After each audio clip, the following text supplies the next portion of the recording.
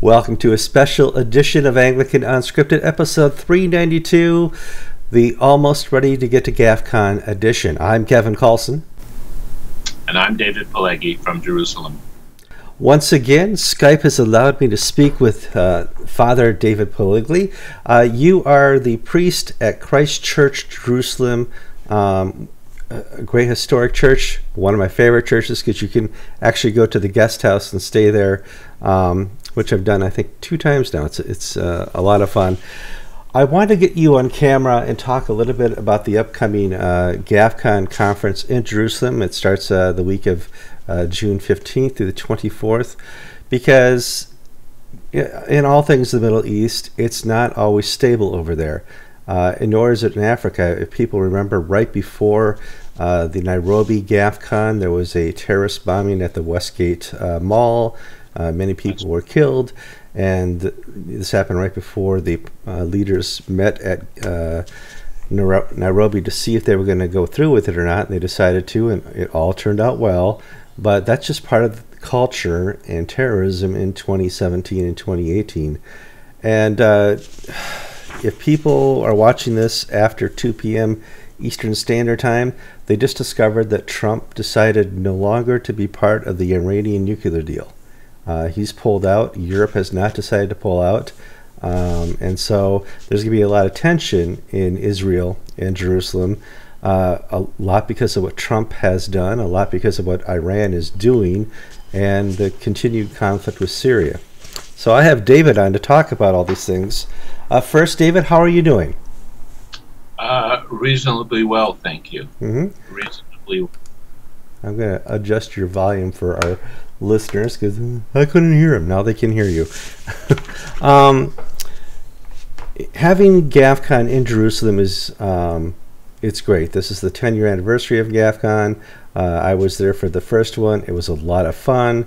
There were even tensions at that time in Jerusalem with the Palestinians. Right after we left, there was a terrorist attack with a person in a bulldozer attacking cars in the street. He was shot and killed by police. That is the dynamic in the world with which we live in right now. That is the dynamic. That is part of the Middle East. That's part of what it means to come to Jerusalem. There's a certain risk, yes. You've certainly been part of the email chains and the preparations. What should people be concerned about now when they come to Jerusalem for GAFCON? Well, here's my advice, Kevin. First, things may get a bit messy in the Middle East. In fact, things may get a little hairy before GAFCON in June. We have the American Embassy being officially moved next week. There's a celebration of Jerusalem Day. It's a holiday in which Israel celebrates the capture of the old city and East Jerusalem from Jordan. All of these things might bring some tension with the Palestinians, either in the West Bank or in Gaza. But of course, then there's the tense situation in the north, in Syria, between Iran and Israel. And that might get a little serious between now and GAFCON. So I'm just advising folks not to panic. Don't cancel. Don't be worried, especially at this stage. And in no way be afraid.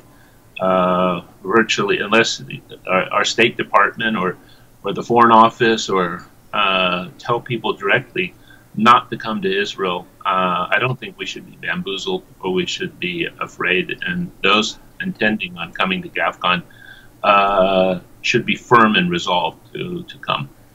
Now, in America, the only visions we get from Israel are the conflict on the border, where there's on the Palestinians on one side, the Israel's on the other side with the little drones looking over. There's fires being started. There is always conflict, but it's becoming more and more visual. Yes, there's always been conflict, but thanks to Social media, of course, it has become, uh, we know about it a lot more, and at the same time, we know less about it because social media isn't very good in explaining something nuanced, or it isn't very good at telling you, well, this might be happening near Gaza. But if you're coming to GAFCON, for example, you'll be in Jerusalem and you'll be a world away from that kind of trouble. So yeah, so we see a lot more, Kevin, but we know a lot less, I think, thanks to social media. I agree. Well, all we have here 24/7 with CNN, MSNBC, and all the networks is just Trump news. It was through Trump news that I learned that there's going to be a new square in Jerusalem called the Trump Square. Yeah, people in Israel, whether they're on the left or the right, do applaud our president for moving the embassy, and that is because there's this sense in Israel that Jerusalem is the capital of the state of Israel, and it certainly should be up to every nation in the world to choose its capital. And I think a lot of people in Israel feel delegitimized by the fact that the world refuses to recognize Israel. Recognize Jerusalem as the capital of Israel. So there's a nice psychological victory in all of this, whether it means much politically or whether it's going to affect in a negative or positive way the Israeli-Palestinian conflict. It remains to be seen. But I think it's basically symbolic. Now, Israel just celebrated its 70th birthday, yet there's still tensions going on with Iran, Syria, Iraq, the whole kind of the tinderbox that is the Middle East. And over here, we've kind of lost the generation that knew about Auschwitz. We've lost the generation that helped, break that area free, freed Europe. That greatest generation's gone now, and I think the memory that they had with them is gone, because we're doing polls now, and this is one of the more interesting ones. 4 in 10 German students under 18 never heard of Auschwitz. The story behind it. 2/3 of U.S. students in the U.S. don't know about Auschwitz. Poland now is denying complicity with the Germans back in the 1940s. That's a complicated subject, but yes, that is what you say is true. So they present themselves as only as angels. So yes. How do we keep the message alive? Well, let me tell you first why we need to keep it alive. Because I think some people think it's, first of all, it's only a Jewish issue. It concerns the Jewish people. And I've heard many a person say, Kevin, the Jews should stop living in the past. They should give it up. They should somehow look to the future and stop thinking about all these traumas and horrible sufferings that's happened to them. But maybe I can say on that score that this idea of memory is actually something deep in the Jewish DNA, and was put there by God himself. If you go through the Hebrew Bible, the Old Testament, maybe the most often repeated command in the Hebrew scriptures that God gives to his people is remember, remember, remember. History is instructive. We should, while it may never exactly repeat itself, we should learn from that. Now, that's not something we do very well in the United States, certainly in our culture, and in many other places in the world. We want to look to the future and somehow forget the past. But the other issue that's really important, and this is what we need to explain to people as to what, is because the Holocaust is an unprecedented, I won't say unique, it's an unprecedented event in all of human history, and we need to be vigilant and learn from the Holocaust, learn from what the Jewish people suffered, and hopefully prevent something like this from happening again. Well, it has happened in places like Rwanda, and similarly in Cambodia. And that's because we haven't internalized the lessons of the Holocaust. And so again, while it's something that happened uniquely to the Jewish people, it has universal implications. And as a way of stopping genocide or stopping mass murder, we need to learn some lessons from the Holocaust. You know that probably more people have died since 1900 in one form of genocide, political, religious murder, than any other, than perhaps through any other way. Well, yeah, so they did the statistics. 150 million people, sure. Some say 125 million people have been murdered by religious groups or political parties or different countries since the beginning of the 20th century. Mm-hmm. So people are more likely to die from genocide than they might be from a heart attack, for example. Mm-hmm. And this is a serious problem. It's a serious spiritual problem. Isn't it interesting that the first, after the Adam and Eve are expelled from the garden, the first sin is murder, and we could probably talk about that for quite a long time. That's why the Israel's conflict with Iran is so serious. The Second World War started because Hitler had these really ludicrous anti-Semitic ideas. And one of the major ideas that he had was that communism was a Jewish plot and that the Soviet Union was run by Jews. In fact, he thought the Slavs to be stupid, and they couldn't run their own country, so it was the Jews that were propping up the Soviet Union. And of course, Hitler wanted an empire. He wanted living space. He wanted oil. He wanted wheat from the Ukraine. And in order to get that, he had to knock out the Soviet Union. And in order to knock out the Soviet Union, he reckoned he had to murder the Jews. So that would cause the state, the Soviet state, to collapse. And he went to war. He went to war in Poland in 1939 as a way to get to the Soviet Union. And in the end, his crackpot, dangerous crackpot anti-Semitic ideas cost the lives of perhaps 45 million people in Europe. And it's the same with Iran. Iran's got some dangerous, sick, anti-Semitic obsessions since 1979, since the Ayatollahs came to power. Virtually every week, they have threatened to wipe out Israel. They have threatened to burn Tel Aviv. They have called Jews, a cancer, an epidemic, a disease.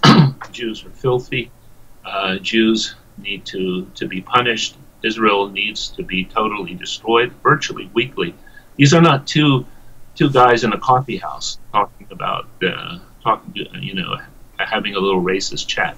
These are the leaders of a nation, legitimacy to this genocidal talk. And by the way, threatening genocide is against international law. You don't have to do it. You're in violation of international law if you threaten to destroy another people or another state. And so this genocidal talk and what Iran's nuclear activity and Iran's positioning itself to encircle Israel and Syria and Lebanon has people in this country extremely, extremely worried and extremely concerned. And sooner or later, if God doesn't intervene in some way, or there's not some diplomacy or some move by the Russians, there will be a clash between Israel and Iran in Syria. And that clash might be regional, might spread to become a regional war, and who knows, it even can become an international war. And my appeal to people, not just folks coming to GAFCON, but I think to Christians everywhere, is that we should resort to very intentional, very serious, very strategic prayer and fasting. There was an old book, Kevin, that I read when I was a kid, young Christian, which, you know, if folks have it, they should dust it off and read it again. It was written by Derek Prince, and it was called Shaping History Through Prayer and Fasting. And I recommend that to the folks who are organizing GAFCON, as much as to all your viewers who are really concerned about the Middle East and the way the world is going at the moment. It has been reshaped through prayer and fasting. I never in my life thought that Saudi Arabia and Israel would be on a talking basis. Yeah. You know, well, I woke up one day and they're going to have talks. They're going to meet. They're going to, you know, talk about the region. They're going to talk about the problem that is Syria and Iran. Wow. Yeah, you know, it's not just praying against war. I hope people would pray for a reconciliation between Israel and the Palestinians, as well as, you know, for the advancement of the gospel in this part of the world. As we know firsthand, and we have evidence here at Christ Church that a huge number of Muslims are open to the message of Jesus, and they're becoming. In large numbers becoming Christians is something that's unprecedented in all of Islamic history. And, you know, God is, you see these things on CNN or even Fox News, but what you don't see really very well is what God is doing behind the scenes. And the kingdom of heaven is growing and expanding in the lives of many people. And you know, Jesus is being worshipped, and he, you know, he's on through his Holy Spirit. He is certainly on the move. So this is something that we can add to. We can add to our prayers. The Middle East is at a crossroads. It's never before in its history. You have so many people, Jews and Arabs and others, nominal Christians, really been open to the gospel. That's correct. And you know, this could be a change, you know, in the Middle East. So we shouldn't think it's all hopeless. That somehow this is a black hole that will never get better or never change. We need to ask for the gift of faith and keep praying. Well, we need to reiterate for people who were not paying attention in the first 3 or 4 minutes. It's absolutely safe to go to GAFCON. Unless you hear different from the State Department. Don't write me and ask me if you should cancel, because I'm already getting letters, and people should not cancel, even if things look a little rough and a little rugged. A lot of work is going into GAFCON.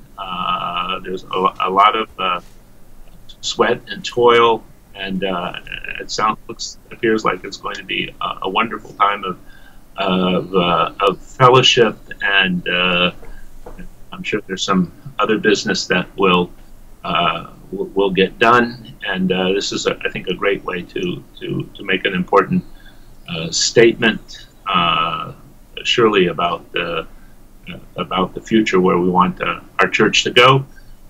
So don't be afraid.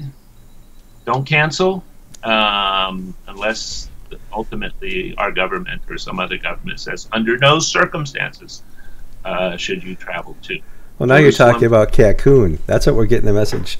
Don't go to Cancun. This is safer than Cancun. That's how. This is safer. This is safer than Cancun. We have very little violent crime or you know, rape or something, for example, in this part of the world. So Jerusalem's it's a city of 1 million people. Whether you're on the Jewish side or the Arab side, it's pretty safe. It's unlike any major North American or European city. It's just that sometimes we have, unfortunately, we have this outbreak of violence, and with all these events occurring in the middle of May here, we should all be vigilant and prayerful. And like I said, virtually under no circumstances should you cancel. And even if the government says don't come, which you should still come anyway. All those Ugandans and Nigerians, probably, they won't at all. So So if I were going to go, is there a good tour company to that I could hit up with? Yeah, is there a good tour company? Well, we have you. Thank you, Kevin. I know. I don't think you have shares in the ministry, but there is Christ Church here in Jerusalem. We have a tour ministry in which all the prophets go into are plowed back into God's work. And yes, so we are running tours before GAFCON and after GAFCON. That's available on the website, Christ Church Jerusalem or Shorish study tours. And some of those tours, I think there's one led by Bishop Neil Labar, that's already full. And I think Foley, if I'm not mistaken, Archbishop Foley Beach is coming, oh, he just came, sorry. And we have some tours. We have some tours after GAFCON. After GAFCON is come. All right, well, I'll put the link in the show notes. So if you guys are interested, even if you're not going to GAFCON, I've done been a part of a tour that was hosted by David Poligli, the Shores Tours. Awesome. It was absolutely, mind-boggling, life-changing, awesome. Thank you. We appreciate the plug. We do mostly Anglican tours for evangelical Anglicans, charismatic Anglicans, and others. And we love introducing people to Jesus, especially to the Jewish Jesus, not so that we can become Jewish, Kevin, but so that ultimately we could become better and more faithful disciples. That's our goal. That's the goal of Shorish Tours. So awesome. I'm Kevin Carlson. And I'm David Pileggi. And you've been watching Anglican Unscripted, episode 392.